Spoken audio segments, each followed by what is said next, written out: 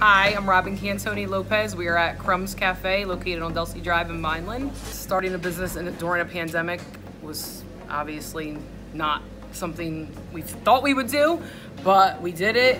Definitely not your average breakfast place or your average lunch place. We play good music. You know, you can BYOB. It's very loud. It's very fun in here. This is our vanilla iced latte. We start off with a marshmallow drizzle on the inside. To make it pink, we do beetroot powder. We then add our ice in there. We'll add our vanilla bean flavoring. We'll top it off with a vanilla cold foam, whipped cream on top, and a raspberry drizzle, as well as our sugar cookie sprinkles on top. The Lucky Charms pancakes, the Fruity Pebble waffles. The chicken tenders are hand cut, hand breaded every single morning, along with the chicken breast and our own breading. They're fried fresh every day.